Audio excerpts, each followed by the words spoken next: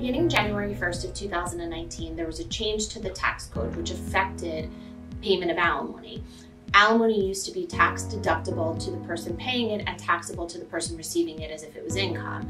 With the change in the new tax code, that has been eliminated. So now alimony is no longer tax deductible and no longer taxable.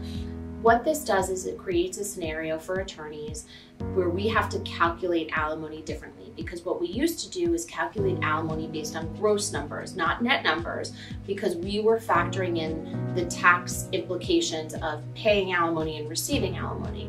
While I certainly cannot and will not ever give you tax advice and would always encourage clients to consult with an accountant as to any questions related to taxes, when calculating alimony, there are new considerations that attorneys have to make with the change in the tax code. I encourage you, if you have questions with regard to alimony, whether you're paying it or receiving it, that you contact our firm so we can answer those questions for you and make sure you have all of the information that you need going forward.